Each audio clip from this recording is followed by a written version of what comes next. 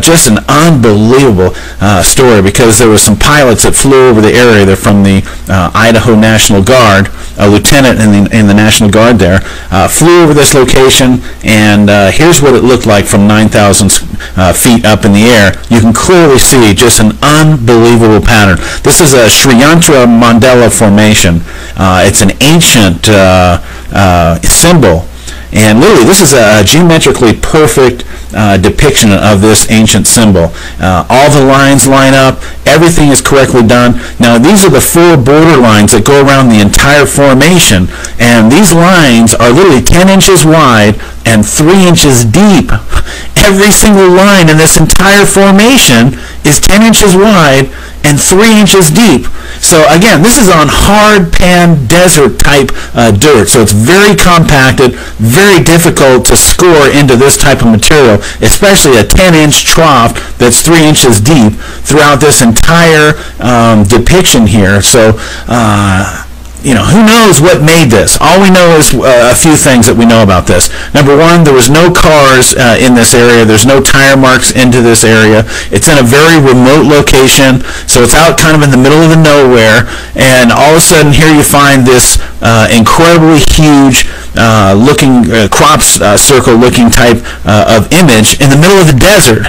I mean, I've never seen this before, but again, this happened at a time when there was no kind of tools that you could use for this kind of a formation in 1990 and pull this off in a very short period of time. I mean, this thing had to have taken some time to be done if it was humans making something like this. However, if this was something that was non-human that did this, that had some kind of higher technology, well, you might be able to carve something like this out of the desert in no time at all, because again, the pilots hadn't seen this on the ground as they flew over this area, and this is a training area where they fly planes over all the time for the military.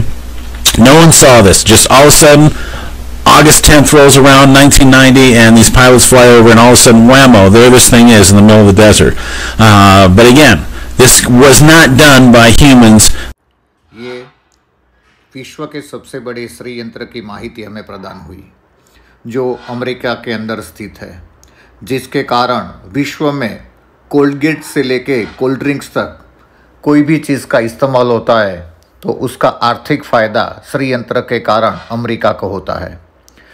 Shri यंत्र के अंदर आदि लक्ष्मी, धान्य लक्ष्मी, धैर्य लक्ष्मी, गज लक्ष्मी, संतान लक्ष्मी, विजय लक्ष्मी, विद्या लक्ष्मी और धन लक्ष्मी का जो फ़ायदा मिलता है, तो आज पूरे विश्व के अंदर किसी को भी अभ्यास करना है तो अमेरिका जाना पड़ता है।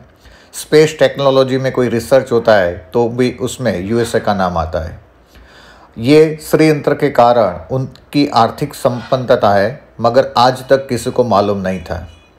जब हिंदुस्तान के अंदर कोई यंत्र की पूजा होती है तो उसको अंधश्रद्धा के नज़र से देखा जाता है, किंतु ये अंधश्रद्धा नहीं है, ये हमारे ऋषि मुनियों का विज्ञान ही है, और विज्ञान के कारण हम ब्रह्मांड के साथ हमारे मंत्रों के माध्यम से जुड़ सकते हैं।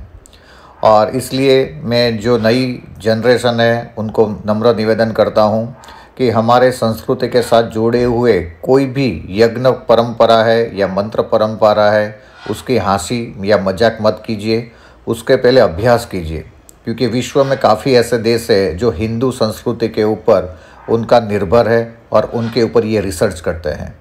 तो पहले उसको स्वीकारें और विज्ञान की दृष्टि से धर्म की प्राप्ति करें, तभी हम धर्म को समझ पाएंगे और तभी पूरे मनुष्य जाति से का हम कल्याण कर सकते हैं। अस्तु। वंदे गो मातरम। विरल बापू। मौज।